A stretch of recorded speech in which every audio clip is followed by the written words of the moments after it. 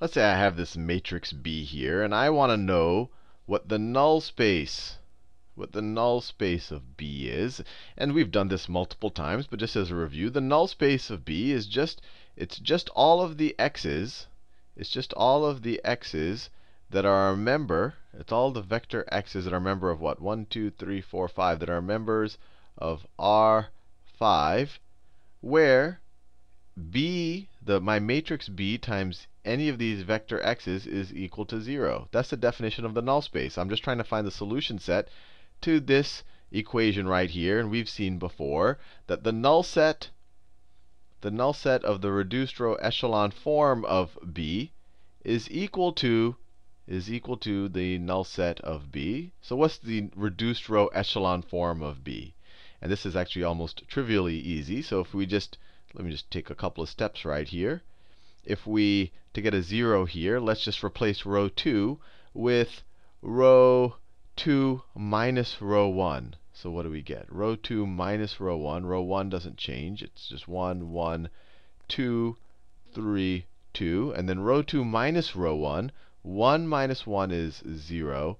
1 minus 1 is 0. 3 minus 2 is 1. 1 minus 3 is minus 2. 4 minus 2 is 2. We're almost there. Let's see. So this is a free variable right here. This is a pivot variable right here. We have a 1. So let me get rid of that guy right there. And I can get rid of that guy right there by replacing row 1 with row 1 minus 2 times row 2. So now row 2 is going to be the same, 0, 0, 1, minus 2, 2. And let me replace row 1 with row 1 minus 2 times row 2. So 1 minus 2 times 0 is 1. 1 minus 2 times 0 is 1. 2 minus 2 times 1 is 0. 3 minus 2 times minus 2. So that's 3 plus 4 is 7, right? 2 times this is minus 4, and we're subtracting it. And then 2 minus 2 times 2, that's 2 minus 4, it's minus 2. So this is the reduced row echelon form of B. B is equal to that right there.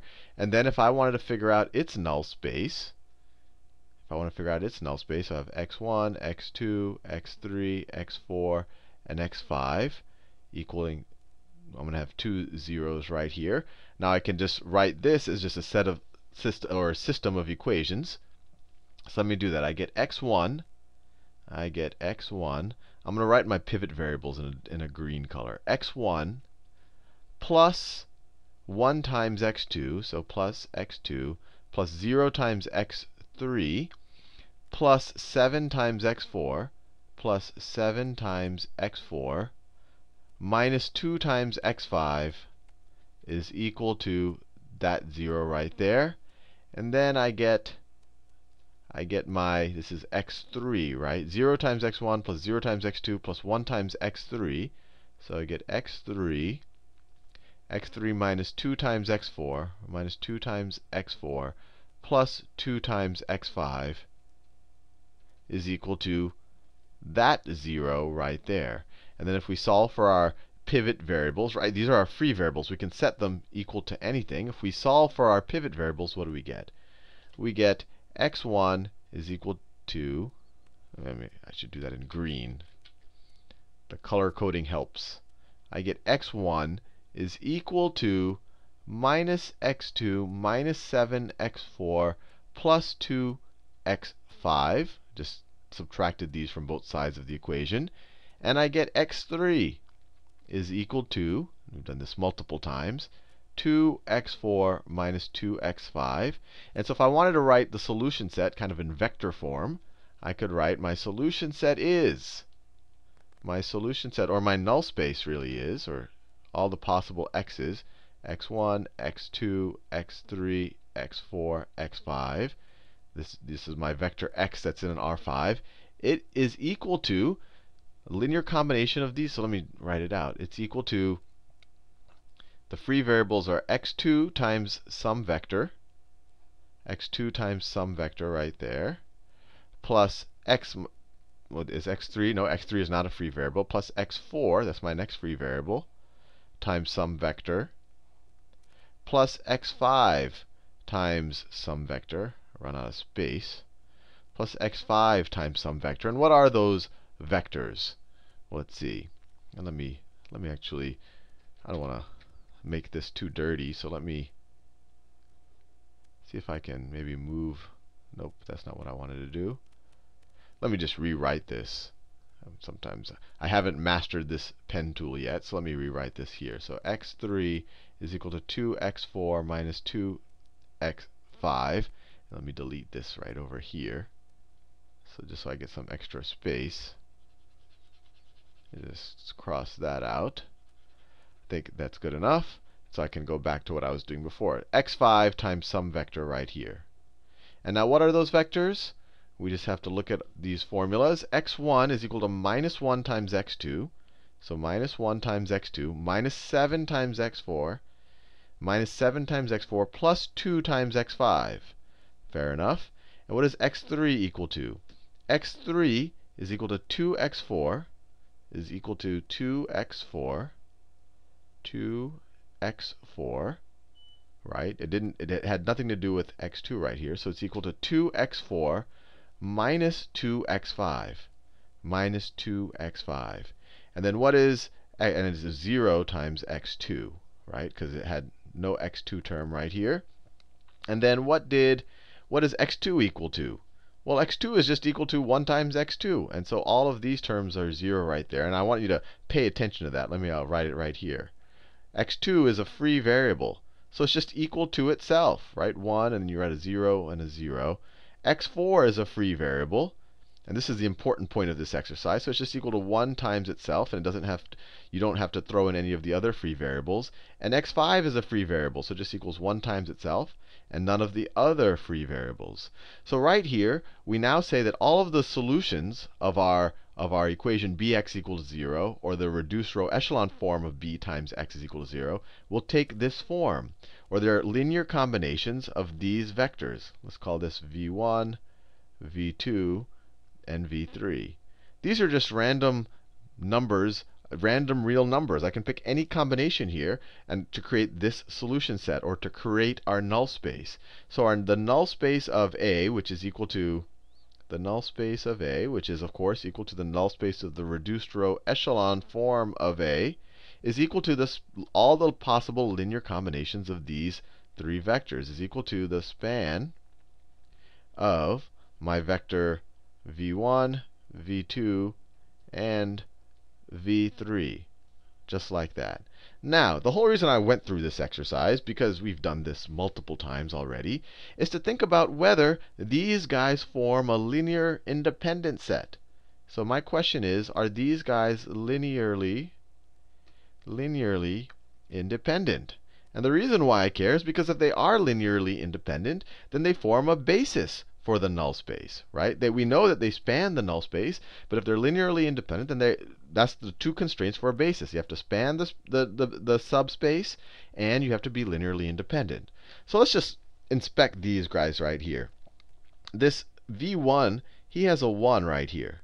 He has a 1 in the second term because he corresponds to x2, to the free variable x2, which is the second entry. So we just threw a 1 here, and we have a 0 everywhere else in all of the other vectors in our spanning set. And that's because for the other free variables, we always wanted to multiply them times a 0, right? And this is going to be true of any kind of null space problem we do. For any free variable, if this free variable represents the second entry, we're going to have a 1 in the second entry here, and then a 0 for the second entry for all of the other vectors associated with the other free variables.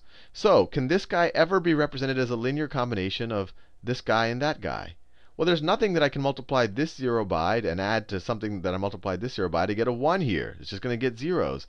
So this guy can't be represented as a linear combination of these guys. Likewise, this vector right here has a 1 in the fourth position. Why is it a fourth position? Because the fourth position corresponds to its corresponding free variable, x4. So this guy's a 1 here. These other guys will definitely always have a 0 here. So you can't take any linear combination of them to get this guy. So this guy can't be represented as a linear combination of those guys. And last, this x5 guy right here has a 1 here. And These guys have zeros here. So no linear combination of these zeros can equal this 1. So all of these guys are linearly independent. You can't construct any of these vectors with some combination of the other. So they are linearly independent. And so this is actually, so v1, the set v1, v2, and v3 is actually a basis, for the null space. For the null space of, oh, you know what? I have to be very careful. For the null space of B, I defined, just for variety, I defined my initial matrix as matrix B. So let me be very careful here. The null space of B was equal to the null space of the reduced row echelon form of B. It's good to switch things up every now. You start thinking that every matrix is named A if you don't. And that's equal to the span of these vectors. So these vectors, and we just said that they're linearly independent. We just showed that because there's no way to get that one from these guys, that one from these guys, or that one from these guys. These guys form a basis for the null space of B. Now, this raises an interesting question. In the last video, I defined what dimensionality is. And maybe you missed it because that video is kind of proofy and, but the dimensionality, the dimension of a subspace, I'll redefine it here, is the number of elements in a basis for the space, for the subspace. And in the last video, I took great pains to show that all bases for any given subspace will have the same number of elements. So this is well defined. So my question to you now is, what is the dimension of my null space of B? What is the dimension of my null space of B? Well, the dimension is just the number of vectors in a basis set for B. Well, this is a basis set for B right there. And how many vectors do I have in it? I have 1, 2, 3 vectors. So the dimension of the null space of B is 3. Or another way to think about it, or another name for the dimension of the null space of B, is the nullity. The nullity of B. And that is also equal to 3. And let's think about it. I went through all of this exercise, but what is the nullity of any matrix going to be equal to? It's the dimension of the null space. Well, the dimension of the null space, you're always going to have as many vectors here as you have free variables. So in general, the nullity of any matrix, of let's say matrix A, is equal to the number of, I guess you could call it free variable columns, or the number of free variables in, well, I guess we could call it in the reduced row echelon form of A. Or I guess we could say the number of non-pivot columns, I guess is the best one. Number of non-pivot columns. The number of non-pivot columns in the reduced row echelon form of A, because that's essentially the number of free variables. All of those free variables have an associated linearly independent vector with each of them, right? So the number of free variables is the number of vectors you're going to have in your basis for your null space. And the number of free variables is essentially the number of non-pivot columns in your reduced row echelon form, right? This was a non-pivot column. That's a non-pivot column. That's a non-pivot column. And they're associated with the free variables x2, x4, and x5. So the nullity of a matrix is essentially the number of non-pivot columns in the reduced row echelon form of that matrix. Anyway, hopefully you found that